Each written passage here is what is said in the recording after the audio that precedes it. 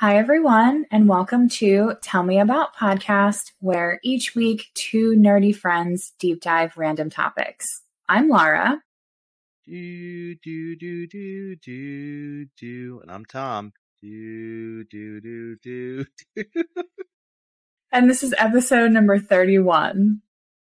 We want to, as always, thank everyone for listening, for subscribing, for following us on social media.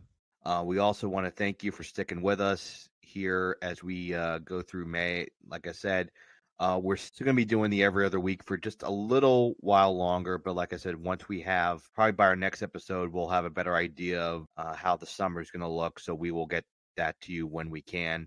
And just keep an eye out on our socials, on our YouTube page. Now that everything has kind of calmed down for both of us, we're going to get back to posting on YouTube. We're going to have more clips. We're going to have more full episodes. You guys seem to be really responding to the clips, so we'll get more clips out there that we can. Like I said, just keep liking, rating, and reviewing us so that we can keep growing this thing. So you heard me humming before, and we figured now was as good a time as any to do a little bit of a dive into commencement speeches and graduations. Odds are you have heard one commencement speaker or another in your life, and they may or may not have been memorable. The trend of celebrity commencement speakers is actually fairly new, only within the last couple decades. The idea of a commencement speech really goes back to about the 1600s, the early days at Harvard. Back then, it was usually just civic leaders or politicians or British royalty that were the commencement speakers. Usually the speakers were the actual students themselves. In fact, it was called commencement because you were commencing your work career. Capitalism, it's great. It definitely has to be an episode of our podcast if Tom has to work in how much he disdains capitalism. Okay, now you put me on a watch list, but fine. I mean, capitalism is what it is, and I'm just going to leave it there. The idea of commencement grew through the 1800s, and you started to see more literary authors start to give speeches. You're going to see the name Harvard come up here a lot because Harvard is kind of where a lot of this originates. They had, I believe, the father of Virginia Woolf give a commencement speech at Harvard. It really explodes during the 1900s, and you have these notable speeches by politicians during the 1900s. For example, JFK gave two very notable speeches at American University during his presidency in the 1960s, in 1962 and 1963. Winston Churchill gives his famous Never Give Up speech at a commencement in England in 1943. George Marshall essentially lays out the Marshall Plan for trying to stem communism after World War II at a commencement speech in 1947. But the idea of the celebrity speaker, the pop culture speaker, whether it's an athlete or an actor or a musician, really doesn't happen until the mid 60s, 70s. No one really knows who was the first or when it started, but it just kind of explodes. So back in 2015, NPR does a list of the best commencement speeches of all time, and more than half of them are from 2010 onward.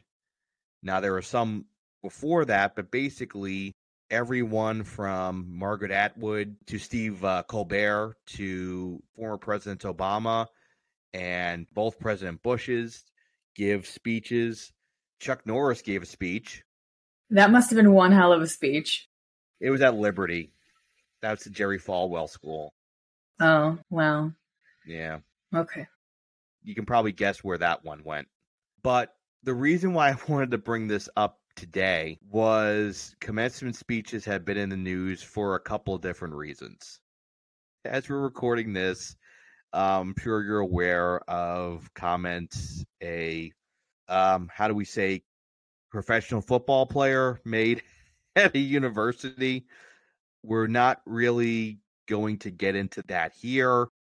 If you follow the news, you know who we're talking about. And if you are a fan of this podcast, you can probably tell, you probably have a good idea of where we fall on that side of the debate, and we'll kind of put that aside and leave that there.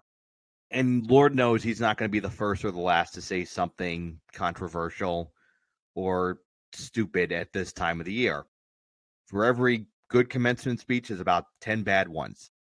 There are a couple that I want to bring up today, and a couple that are really, really good, and one that was in the news recently that was really, not offensive bad, just funny bad. Absolutely funny bad. Let's start with usually what goes into a commencement speech. Let me ask you, Laura, do you remember who your commencement speaker was? I do not. Now, I had a college graduation and a graduate school graduation, and I could not tell you who it was. I honestly, I went to both ceremonies, but they were very much a blur.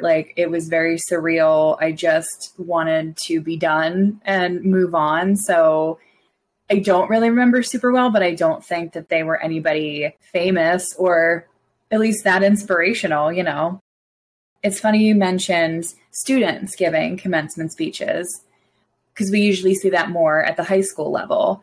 And I do have to say, thinking about my high school graduation too, included in this, that was the one that was most memorable for me, just because, I don't know, I just remember it being very emotional and just feeling like that there's this milestone and you were moving on to adulthood and life and college and everything else that, was coming next. So that was probably the most emotional one for me. But in terms of commencement speeches, I couldn't tell you. I think for me, I don't know, maybe you felt the same way. High school graduations tend to be more for the students because it's kind of a passage into that kind of neutral zone between being a child and being an adult. Depending on how old you were, you may not be legal voting age when you graduate high school. So you're not a kid. You're not really a teen anymore, but you're not an adult. It's this weird kind of rite of passage. I think college and law school graduation, well, mine was law school, grad school, college, grad school graduations, what have you. I think those are more for the family. In college, you're maybe graduating with 400, 500, 600 people, maybe 1,000, depending on if it's a university wide. Did you have? We broke ours up by school. Yeah, us too. So we didn't have just a massive graduation for the one ceremony for the entire university. It was broken up by a major. And I know in most high schools the classes are the same, the same size, but it just feels more intimate. You're not in a massive arena or an auditorium. You're usually just on a high school field. It just feels more intimate, and it feels like it's more for just you. And you've grown up with these people, most of them, and most of them are your neighbors too. So it's just a different feeling. We actually, our university, the College of Com, had Ken Burns, the filmmaker, as our speaker. I remember you telling me you were very inspired by his speech. What it lacked in inspiration, it made up for in just prescience. Because he basically said, what I can recall was basically the previous generation fucked it up for you, and you're going to have to pay for it, but it's going to make the next generation better. Basically, you're going to do all the work, and they're going to get all the reward out of it. Millennials. Fun times. Law school, we actually had the mayor of Boston speak, Marty Walsh at the time. He had just taken over for Mayor Menino, who I think had died in office. And Menino was the mayor during the marathon bombing. And Walsh had taken over, and he actually had a very nice speech about overcoming adversity and overcoming, I think he had some personal demons in his life that he had overcome. Those were mine, and I don't really remember. And it's funny, too, when you watch some of these speeches, because now you can find a lot of these speeches on YouTube, right? You can go and look them up. And if you notice, when they show the students, they're paying attention, but they're kind of not. They're all just kind of just staring through them while they wave at the cameras. And you see them, they're all just kind of just standing there. I think at that point, I think you're just so emotionally exhausted by that point. When it's a college or grad school, you just want to get it done. Yeah. And that kind of echoes what I was saying before. Like, it's just a blur. And it's like, who is this person speaking? Can we just get to the end of this? Yeah, like I remember it took forever to call up all the names. Like I said, it's not for the students, it's for the families.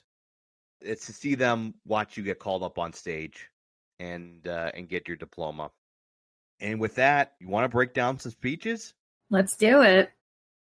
So, the first one I want to talk about is one of my favorites, and it's Conan O'Brien at Dartmouth in 2011.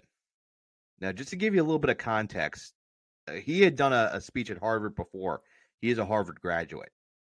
And the Harvard speech was, I think, in 2000, and he had talked about, not being afraid to fail and the leaps he had taken, whether it was taking the leap to be the NBC late night host to replace David Letterman, or taking the leap to be a writer on The Simpsons, or doing some of the things he's done in his career. We fast forward, and in 2011, he talks a lot about a very public humiliation he had. And if you're of a certain age, you remember that he was supposed to take over the Tonight Show until he didn't. And it was very public, and it was in the news. And you had Dave Letterman saying, whatever you do, folks, don't blame Conan. And everyone kind of saw Jay Leno as a scuzzball. Myself included. I felt so bad for Conan in that situation. He really got fucked over. Fucked over is putting it mildly. And Howard Stern had a field day. All of this just justified everything he thought about Jay Leno for years. It was something to see basically everyone turn on Jay Leno, to the point where I don't think his show was really ever the same after that. The speech I think, is quite frankly fantastic, because it starts with the usual kind of off the wall Conan, and he's making fun of New Hampshire, and he's making fun of, he does his research and this and that, and he's making fun of Dr. Seuss. He's talking about writing Fafloozle with the Noozle.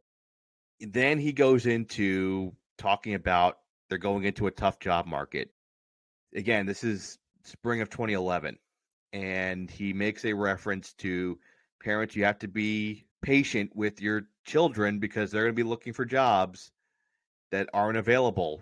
Because if we know anything, we all have to deal with baby boomers who will not leave their jobs.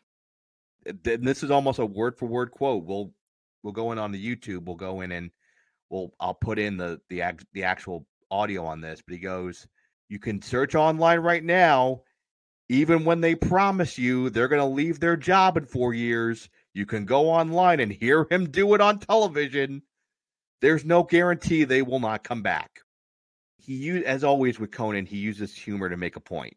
And he talks about how failure can be used as a tool for reinnovation. And he talks about how he suffers a very public humiliation. And he talks about how it caused him to re-examine his career. He talks about trying new things. He talks about his comedy tour that he did with Andy Richter after the show got canceled. If I'm not mistaken, I think at this point, he either had just started the TBS show or he was going to later that year. It was one or the other. I think he hadn't started the TBS show yet. I think that was either that later that year or the year after. But he talked about how he had more fun than he had ever had that year, where he just tried a bunch of shit. I remember following him on Twitter. It was the chronicles of a man who was getting up at 10:30 every day to watch Cartoon Network and eat Fruit Loops. But he used a very public failure to kind of reinvent himself and to grow and to learn as both a human and as a professional comedian. Because he talks about how everyone his age wanted to be either Johnny Carson or David Letterman. But there was only ever going to be one Carson. There was only ever going to be one Letterman. and it's in finding that out that you learn about yourself and you create your own path. And that is, I think, incredibly important because it's all about finding your own way. I'll tell a story. Laura knows this, that I had been at my current job for 6 years, and that was a job that was in a lot of ways treated me very well. They were nothing but kind to me, and they treated me very well. But it was also getting to a point where I knew it was time to move on. And it took a lot of persuading, a lot of it from Laura, to get me to a point where I couldn't be afraid to fail anymore. I had to bet on myself. And within a couple of weeks, I had a new job that was better than I could have imagined. And listen, at the end of the day, it's a job, and a job doesn't define you. But at some point, you have to be willing to take a leap, and you can't be afraid to fail. One of the things you hear a lot with these speeches is you cannot be afraid to fail. He brings that up a lot, Conan. Denzel Washington, when he spoke at Penn about 15 years ago, talks about instead of having something to fall back on, something to fall forward on.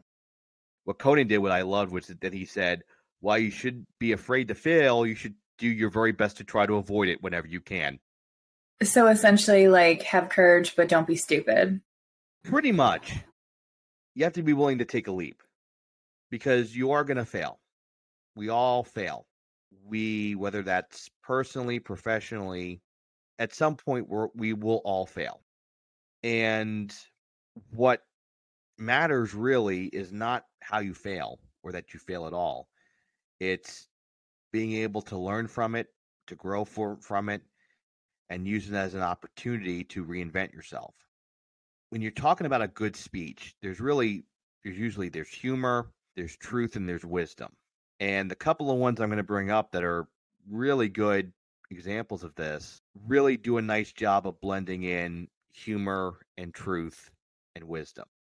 Another one that I really liked was Randall Park, who had spoken at UCLA, which was his alma mater. Randall Park, he's an actor, he's a comedian. He did the Marvel Agents of S.H.I.E.L.D. show. He's part of like the Marvel MCU. He did Fresh Off the Boat, which is a really successful ABC sitcom for a number of years before they had Abbott Elementary. If you're an Office fan, he was Asian Jim. And if you remember that, congrats on you for not seeing Race. That was one of the best cold opens of the show. Absolutely.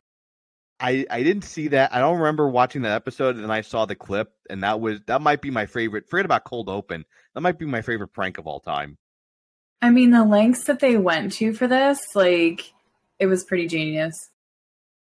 But he talks about how sudden changes in his life led to amazing results. He talks about being cast in The Interview, which was the movie that caused a firestorm about 10 years ago because it was supposed to be about North Korea. That was the Seth Rogen, James Franco North Korea movie that then got leaked, and North Korea threatened Sony and it ended up being pulled.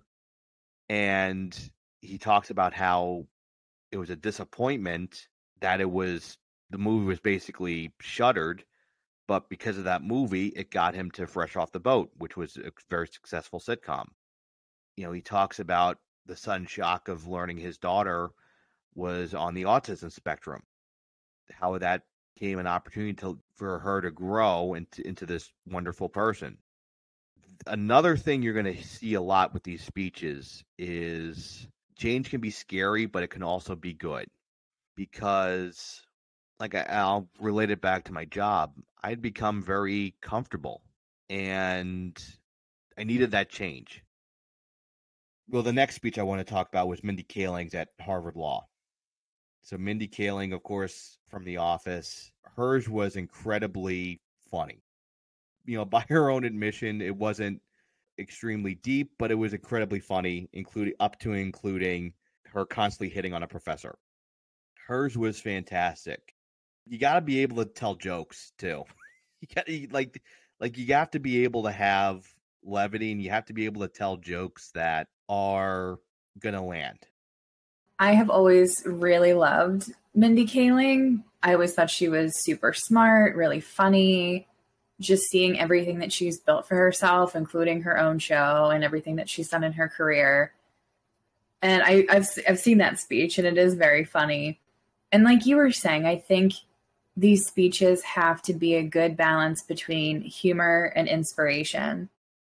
But I also think there has to be that bit of vulnerability, like Conan talking about the humiliation he went through, or Randall Park talking about his daughter's autism. Like, speaking about that publicly, like, that takes vulnerability. So I think appealing to the students and the families and the audience that way, the more successful the speech, it usually has those three items in it. Well, and it just leads to authenticity. If you're able to be vulnerable with the audience, they're going to be more receptive to you. You know, Denzel Washington at Penn talked about how that was one of the first times he was actually talking to a large group of people. You know, when a large group of people usually were listening to him, they weren't really listening to him. They were interpreting him through his movies or what they were watching on the screen. So you're right. I never thought about that most of these people have only been exposed to like the film sets or the TV sets or like a smaller comedy club, and they haven't talked to this number of people before. So yeah, I never thought about that. And you can tell when you're watching his, you can tell he's nervous. You can tell that the fact that he actually has to, I'm not saying this as a negative, but the fact that he's talking to a group of people, talking directly to them and looking at them is kind of unnerving. I had to give a best man toast at a wedding a week ago, and I was sweating bullets before I gave that speech. I can't imagine having 10,000 people staring directly at me, hoping for a reaction. And that's crazy to think about. Like, Denzel is huge. He's a huge movie star, and he was nervous. Like, that's crazy. Well, and he didn't say he was nervous, but he goes up. He's like, "Oh, my papers are all over here." He was trying. He was actually like he had lost his place. And you can tell like he was a little unnerved by having to do that. I doubt that was intentional, but in a way, it was very humanizing. It connects with them more. Again, it comes back to authenticity. He even joked about how because he was in Philly and he's from New York, that he wore all his Yankee stuff, everything except his Yankee cap, and he got booed. You know, but again, but he talked about his vulnerability. He talked about almost failing out of Fordham, that he had a 1.7 GPA at Fordham when he was an undergrad, and they asked him basically to take some time off. Imagine telling that to a guy who ends up however much many millions of dollars he's worth now, Academy Award winning actor, and they tell him, "Oh yeah, you know, college may not be for you." The last one I really wanted to talk about in a positive way was Chadwick Boseman, who spoke at Howard about 6 years ago, and a couple of years before he passed away. You probably know him from Black Panther, from all the Marvel movies. He also played Jackie Robinson. He played James Brown. He did a wonderful job with those as well. He had a wonderful speech, and which I think he did while he was sick, and no one knew it. His speech, one, it aged incredibly well because he talks a lot about how Howard, which is this, if you don't know, this historically African American black college in Washington, D.C., is literally on a hill. And it's talking about reaching the hilltop. And he was talking a lot about being authentic and true to oneself. So he talks about at the time there had been student protests at Howard, and they had basically gotten the administration to listen to them and negotiate with them to come to an agreement. He talks about when he was a student at Howard that he had protested and had gone as far as I think they had actually taken over a building. His was about there had been talk about combining the departments and kind of watering down the curriculum, especially the fine arts department, which he was in. And this was a fine arts department that had produced, among others, Felicia Rashad was a Howard alum. And it's incredibly relevant now considering what's going on in college campuses across the world right now. But he talks about the importance of listening and the importance of being true to oneself and the importance of knowing who you are. It makes it even more incredible that no one knew he was sick when he gave that speech. And he's up there for 30 minutes just connecting with every single one. And you could see when they pan to the crowd, people are nodding, they're crying, he connected with every single one. When you can do that, that's something special. I don't think I've seen that speech, but just knowing him and kind of like the person he was, I imagine that it was very inspirational. I got a little emotional watching it. I mean, one, because we lost him way too soon. Someone put out a tweet, I think it was yesterday, and there was a clip of him doing all the stunts from one of the Avenger movies. They said the guy had stage 4 cancer when he shot that. Like, that's unbelievable to think about. By all accounts, he was an amazing person, an amazing, extremely talented person. But his was fantastic. He had everyone riveted. The reason why I mentioned those before is this was the real reason I wanted to do commencement speeches this week. Is I wanted to get into this. I'm not going to be able to get through this without laughing. There was the Ohio State, which likes to kind of pride itself as the Harvard of Harvards, basically the end-all be-all of academic life around the world. It's a whole thing. They tried to trademark "the" because they want to refer to themselves as the Ohio State. That's stupid. Yes, it is. The other thing, too, is I'm sure a lot of these universities do the same thing. There's usually like a board that decides who they're going to let speak, and there's usually like a list of names. I mean, Ohio State has had everyone from former presidents to LeBron James do speeches, do the commencement speeches. They, and when I say they, I mean the university president, a guy by the name of Slapshot, that's his nickname, Slapshot, decides to give it to a former alum who is, quote unquote, a social entrepreneur. I think you can kind of see where this is going. What does that mean? What does social entrepreneur mean? I think in this case it means YouTube guy that fell into a lot of money making Bitcoin. Ah, that makes sense. So, depending on what circles you run in, you may have heard about this speech given by a guy named Chris Pan. He called himself a social entrepreneur, investor, keynote facilitator, and musician and inspirational speaker. A lot of this is going to come from an article from a news site called The Rooster, which covers Ohio politics. They described it in what many attendees described as the worst commencement speech ever. So it started apparently with him not believing that they were calling him to do the commencement speech. They then had to literally get on the phone and convince him, no, this is real. We want you to be our commencement speaker. Okay. If he can't even believe that they chose him, probably says that it's not the right person. Probably. We then get to the week before him publicly posting drafts of the speech on Instagram, which he admittedly wrote while high on psychedelics. And not just like any psychedelics, ayahuasca, which is the stuff that Aaron Rodgers is using. I'm so proud of you that you pronounced that correctly. Did I get it right? You did. You did. I'm very proud of you. It was the widest way to pronounce it, but I pronounced it right. Hooray. And I didn't even take one Duolingo course to do it. Can I just say too, ayahuasca, I've never done it, but I've heard that it's like some serious shit. And you're not in your right mind. You're hallucinating. You could be vomiting or other things. And really not the right mindset to be in when you're writing a commencement speech. I'm not in that world, but I would assume so. Yikes. I should also mention he's a former McKinsey bro. What does that mean? That's like the notorious like finance bro people that like basically keep getting arrested for fraud. Oh, gotcha. Or like former Enron employee. Shout out to our Enron episode, still number 1. He tried to make multiple references in his speech to the Gaza conflict, and also showed up at one of Ohio State's campus protests with a ukulele. This is all in the week leading up to the speech.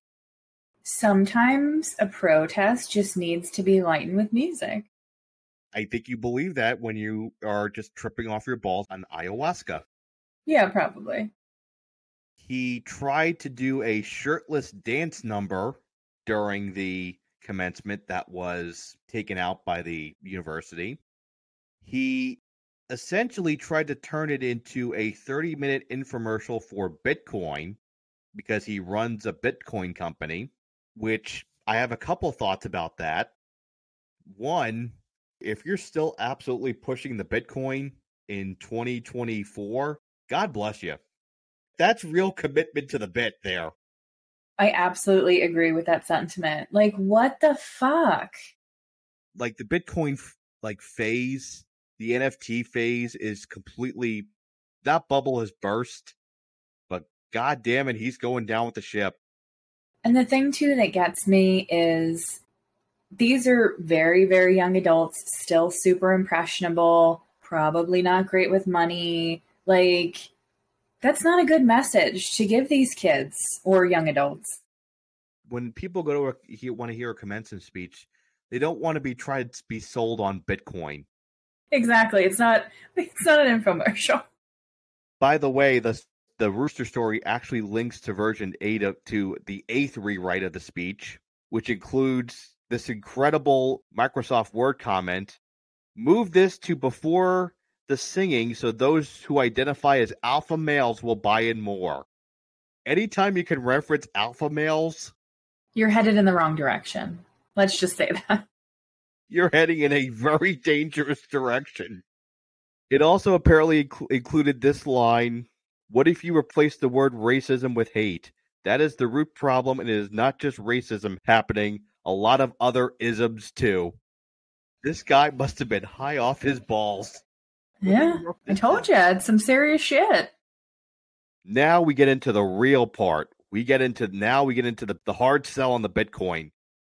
I need you to keep an open mind on Bitcoin. It's a very misunderstood asset class. You could hold them in your retirement accounts just like you hold the S&P 500. This isn't a commencement speech. It's a timeshare.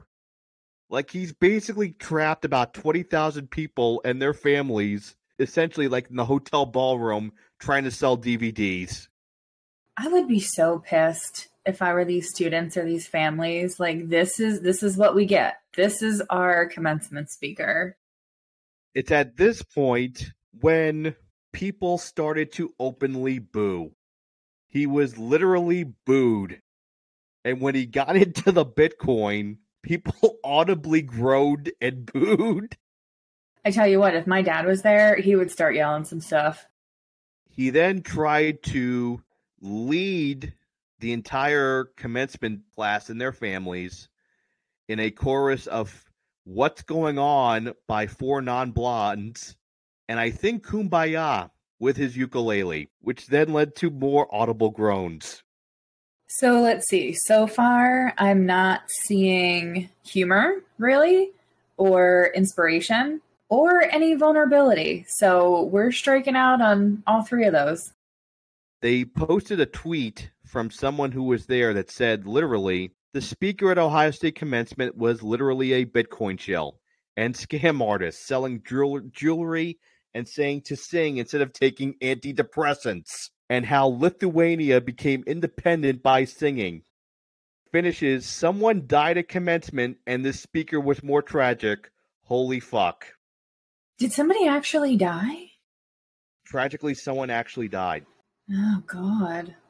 This was a really, really bad graduation ceremony. Someone actually, I think, fell off the bleachers. Oh, no. And died. But when you have people saying that this was worse, another attendee reported students dazed and confused during his final sing-along to This Little Light of Mine, when he asked students to stand if you feel so inspired, He did not observe anyone around him making an effort to stand.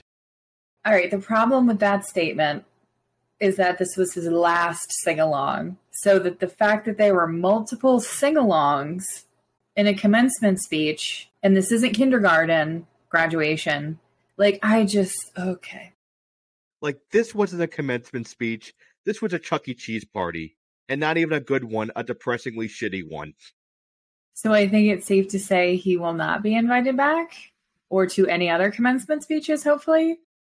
I mean, who knows? He invited students to an after party at a Presbyterian church after that he owns. Okay. So basically, you can kind of see how this went off the rails. Really bad. It should also be noted the school president, who first tried to claim he didn't know who he was and how he got picked, it then later came out, picked him himself by hand, and also the school president may or may not be on the board of trustees for a Bitcoin mining company. There it is. There it is. And listen, Laura, you and I, we're both adults. We've been to enough graduations in our lives. I don't think anyone wants to go to a commencement for their kid or their friend, or if it's your graduation, and basically hear a self-proclaimed YouTube star try to sell Bitcoin to you. I mean, did anybody walk out? Do you know? I don't know if anyone walked out. I know there were audible groans and boos. I mean, I don't think it was like Duke where people walked out of Jerry Seinfeld's speech. I mean, I know that was a completely different scenario, but I don't think anyone did that. I think they just booed.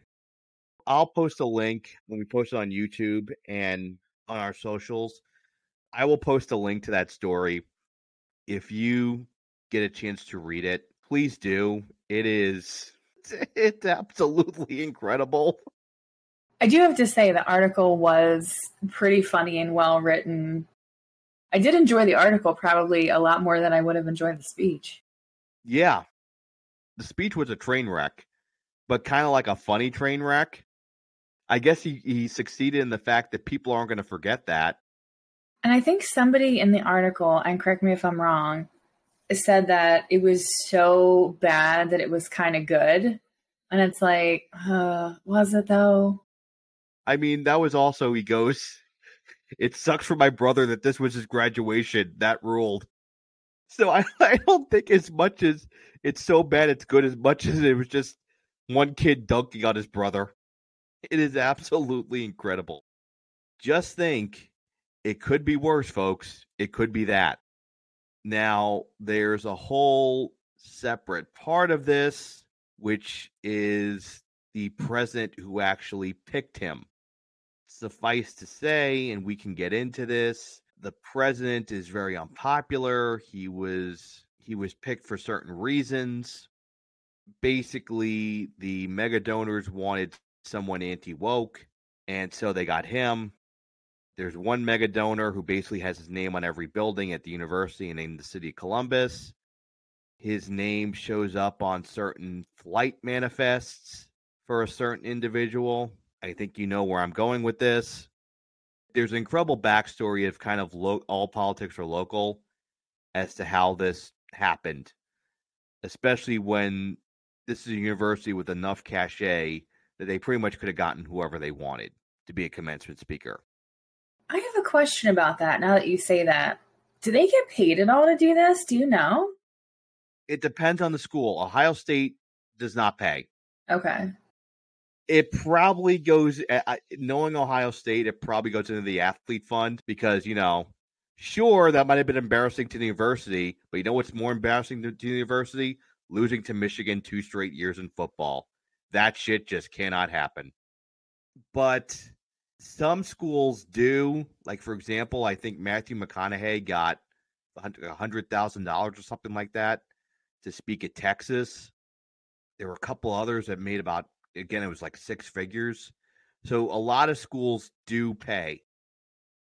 And I guess the lesson here is if you pay, you're going to get a better class of speaker and not a Bitcoin shill. Which is something else that I wanted to bring up, which is kind of related to this.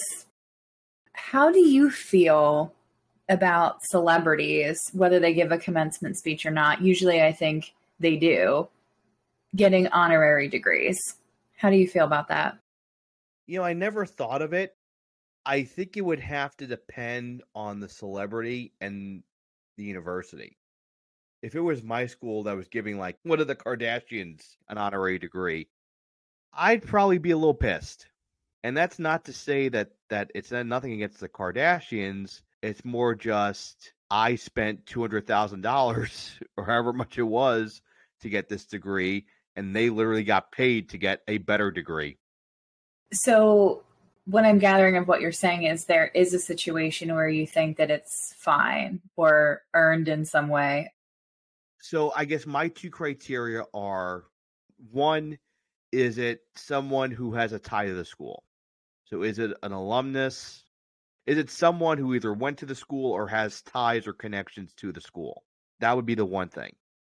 The second is, by my own admission, extremely subjective, is whether I like them or not. If I don't like them, I probably will not be as thrilled with it. So every honorary degree needs to be approved by Tom. I mean, yes, but again, that's only with my school. When it's not my school, if they're paying them to give a speech and get an honorary degree, I guess I do kind of have a problem with it.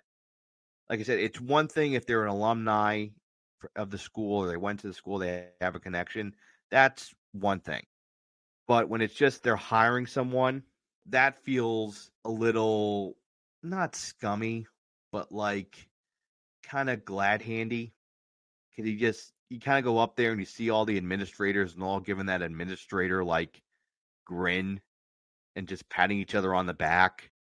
Like, it just feels very 1%-y. To me, it's kind of always bothered me, like across the board. Like, I don't care if you have ties to the school or not. If you donated to the school, it's kind of like, I appreciate your monetary contribution and God only knows what they do with that money. But essentially, it's like you're buying a degree. And you know me, like, I fully believe that you need to earn what you get. You know what I mean? And as you mentioned, a lot of us spend tens of thousands of dollars on these degrees. And yeah, I'm sure the celebrity could afford that, but like, you're just handing it to them. I don't know. It just really bothers me. Listen, we can do a whole episode, and we probably will at one point, about what all these schools do with their money. Because if it's a school like Ohio State, I have a 99% of the time it's going toward either firing a coach or trying to buy a coach, being funneled to some running back or quarterback or athlete who aren't quote unquote employees of the school, even though they're basically walking advertisements for the school. I also would say too, like, it would feel, I don't know if I would necessarily feel good if it's a donor getting it either. Then it just feels like you're buying influence. You're buying control over the school. Or your name on a building. Yeah, exactly. Like I said, we can do a whole episode about mega donors and kind of the influence that they buy. Again, one of the kind of really underlying things with Ohio State with this whole situation is the mega donor who basically runs the town and runs the city almost like a fiefdom, and basically everyone's afraid to cross him. He basically funds the entire operation there. And there's even like celebrities that I really like. Like, I think Jon Stewart, I believe he has an honorary degree from somewhere. And as much as I love him, it's like, ugh, don't love that. It feels like a gig. Yeah. It feels like a handout too, to somebody that doesn't need it. Give it to somebody that does need it. They can't afford it, you know? Does it make any difference to you if the school paid them as a speaker or not? I feel like that's a slippery slope too, though. Well, listen, I understand it's a slippery slope. I'm like just starting from that premise. Just paying them to give the speech, or paying them and then they get an honorary degree? Say if they weren't paying them at all and they gave them an honorary degree. Yeah, it's still, I go back to the principle of you didn't earn it. You didn't do all the work. You didn't go to class. You didn't have all the stress of it. Like, no, you didn't earn it. Because I kind of come down the same way. That I don't think it really matters whether or not they get paid for it or not. It's still the same thing. If they were either just paid to speak or they just spoke, would you feel any differently? I honestly don't love that they get paid to speak, the ones that do. I don't know. I feel like you should, if you make it to a certain level of success in your life, you should want to give that back to somebody else. You know what I mean? Like, you should want to do this out of the kindness of your heart, tell them about the lessons you've learned, inspire them to try to get to whatever level you're at. Do you know what I mean? So I think I appreciate those speakers more. I don't know. It's a little cringy to me. I think if you saw less pop culture people giving the commencement speeches and you saw more, I mean, I don't necessarily think politicians, but if you saw like more authors, more humanitarians giving speech, I think I would feel better about that. I may even feel better about paying them because odds are that money's going to be reinvested in a better way. But don't you see it, though, as just an honor in and of itself? Like, why do you need something monetary behind it? You know what I mean? Like, if you're asked to do that, then again, you're at a certain level in your life where it's like, all right, people want to hear from you. Well, yeah, I wouldn't pay them either. I would feel better about giving them an honorary degree. If you wanted to make a donation in their name to a charity, that I would probably be okay with. Yeah, that I would feel better about. Yeah. So we want to know what you think. As always, email us at the tellmeaboutpodcast@gmail.com. Tell us your commencement stories. Tell us about if you had a speaker at your school, if you remember anything about it, if they were someone famous or notable. Watch our Instagram and our YouTube at the Tell Me About Podcast. We will be updating those, so keep an eye out for new content there. So we're going to be back with a new episode in 2 weeks, and that's going to be a Laura episode. It's going to be a pretty interesting story. We're going to go back to like late 90s, early 2000s again, and I have a pretty interesting story to tell you. And with that, as always, we thank you for listening, and we will talk to you next time. Bye, guys.